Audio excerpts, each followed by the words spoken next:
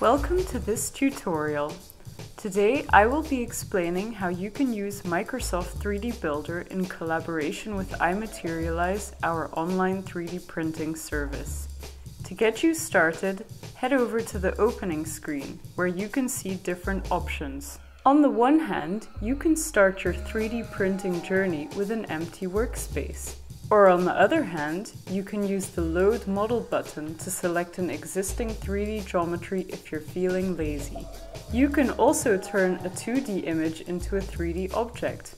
I'll show you how this option works later in the tutorial. The camera allows you to turn a 2D photo into a 3D object, which is similar to the Load Image functionality. Your final option is to scan an existing object and turn it into a 3D model. You can start off with one of the models from the library. You can select models from the Featured section, Toys and Gadgets, Train Set, Trophy Parts, Household, Miniatures and Letters, and Numbers tab. I'll now start from scratch with a new scene to show you the basics. In the center of your screen, you will see the 3D workspace. And then on the right side of the screen, you will see an option to select and group models, as well as the item list and material list. You can find the menus on the top left of the screen. The main menu shows you the options for opening, saving, 3D printing, printing on paper, and the account and settings can be found at the bottom. In settings, you can set the unit size you would like to work in. Millimeters are selected now, but you can set it to centimeters or inches if that works better for you. I'll continue in millimeters. The Insert menu allows you to insert a geometry or shape into the scene. You can pick one of the standard shapes, or feel free to load existing 3D or even 2D files. If you look at this menu, you can select the file you would like to import. Similarly to the opening screen, you can choose to load a mode, image, or use a photo from the camera. I will be starting with a basic cube shape. First of all, let's inspect our cube by using the mouse.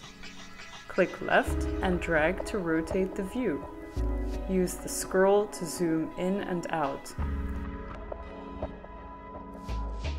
And you can use a right-click drag to pan. As you might have noticed, these actions don't change the geometry itself, only the view. In the next action, we will change the location, orientation, shape, and size of your model.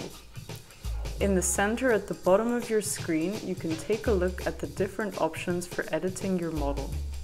You can translate or move your part by clicking and dragging one of the arrows on it and moving the mouse. Alternatively, you can enter a value in the field below and press Accept. You can rotate your model by clicking on the middle button on the menu. The rotation can be done in a similar way, which is by clicking and dragging one of the arrows or entering a value.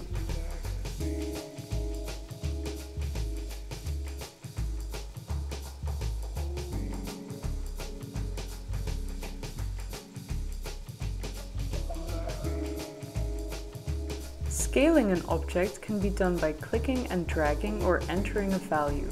The value is linked to the arrow that is highlighted. To scale your object proportionally, you need to make sure that the lock is on. This means that the proportions of your model are locked in place. There is also an option to rescale your object without locking the proportions. All you have to do is click on the lock symbol. This will release the connection between the different dimensions of your object and allow a disproportionate rescale.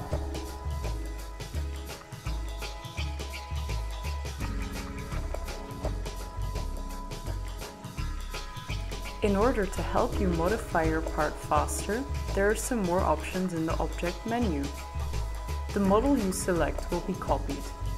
Once you have selected a model, you can left-click on another object and the part will be added to your selection. When you double-click on an object, it will only select the specific object again. If multiple models are selected, you can perform edits on the selected items at the same time. As you can see, I am now translating both cubes. Now you can delete the selected object. You can also use the delete key on the keyboard to do this. If you get lost in your workspace, you can click Center View to reset the view with the selected object in the center. Settle is a functionality that checks the stability of your object. As you can see, my cube is pretty stable, as it can stand without falling down. The mirror function will mirror your object. This comes in handy if you need a left and right version of something. In Edit, you will find the option to simplify, split, smooth, emboss, extrude downwards, merge, intersect, and subtract models. Split will allow you to cut your object according to a given plane. You can set the position and angle of the plane by dragging or entering its values. You can decide which part or parts you would like to keep after the slip operation by selecting one of the options on top and clicking OK. These options are for if you would like to do a Boolean action on a set of models. This will add two models or more together. You will see on the right-hand side that the items list currently only shows one object. Let's undo that by pressing Ctrl Z and looking at the other Boolean options. Now the items list shows two items again. It will cut away the overlapping part of two models. This results in one item on the list again.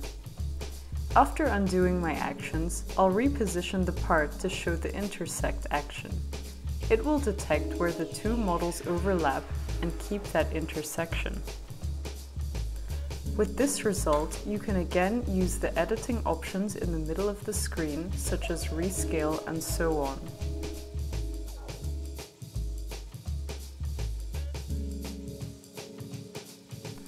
Back to the cube shape.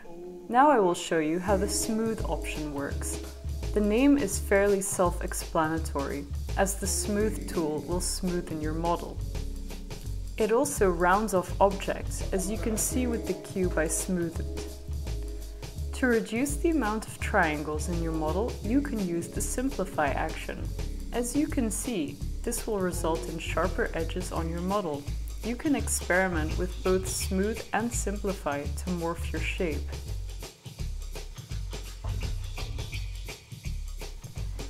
Next up is the emboss feature. It's a great little feature which enables you to add text, signs, or symbols to your object. First, you type your text in the field. The text will be updated in the 3D view. Now I'm going to scale it to the right size. You can also rotate the text on the model and choose the exact location on the model. Also, the height of the letters can be defined by dragging or entering a value in the scale option.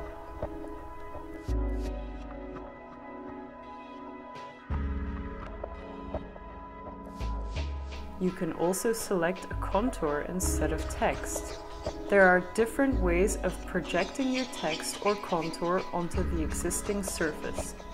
If the target surface is planar or close to planar, it's best to select planar projection. If the surface is cylindrical or spherical, you can select those projection methods for a better result. If the preview looks good to you, click OK. Over by the Material menu, you can change the appearance of a model by changing its color. You can choose predefined colors or choose a specific color for your model by clicking the color you want.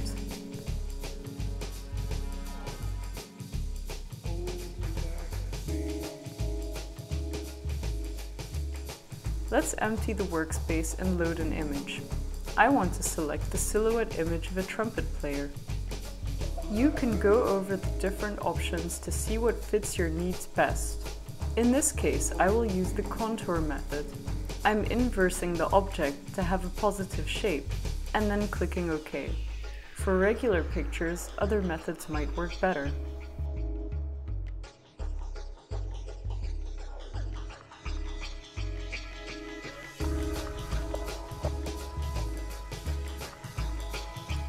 Let's try out the i.materialise mascot, our very own penguin.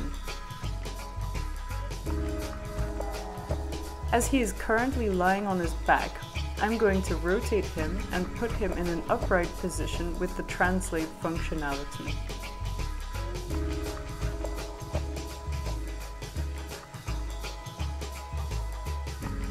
Now I will add a part from the library or trophy area.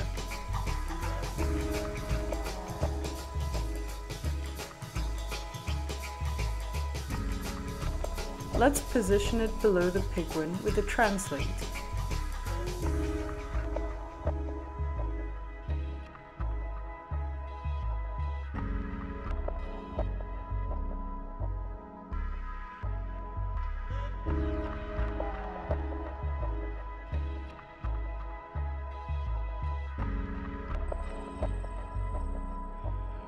And rescale the base to match the size of the penguin.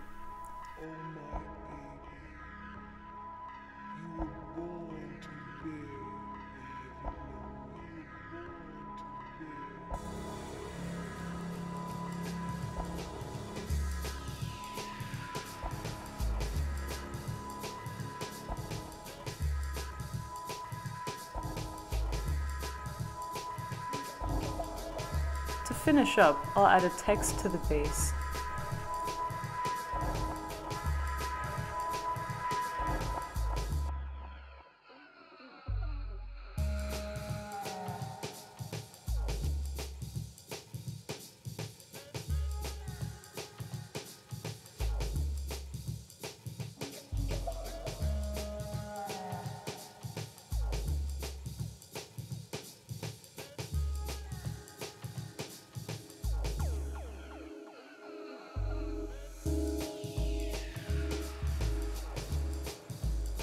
In the top right corner, you can find the 3D print button, which you can also find in the main menu.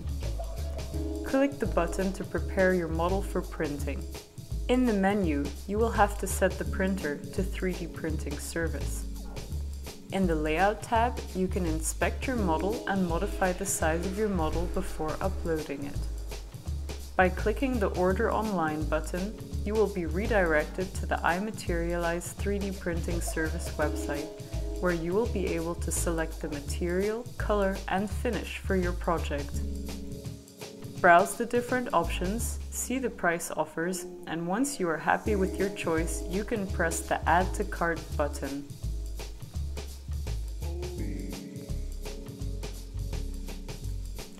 Then your project will get printed by us, and all you still need to do is wait for your print to be delivered right to your doorstep. And that's all there is to it. I hope you learned something new. Stay tuned for more tutorials on i.materialise.com.